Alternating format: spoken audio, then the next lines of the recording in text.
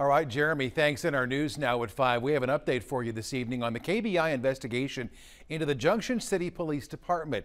Court records show tonight a Junction City detective is due in court Friday on obstruction charges.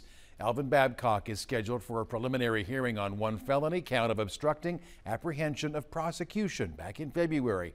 Babcock joined JCPD in 2002. As 13 News previously reported, the KBI began looking into the conduct of unnamed Junction City Police personnel in June 2022. Agents searched the department and other agencies there in Geary County. According to the criminal complaint, Babcock is accused of interfering in the case of Joanna Swiderski. Court records show Swiderski faces several drug-related charges.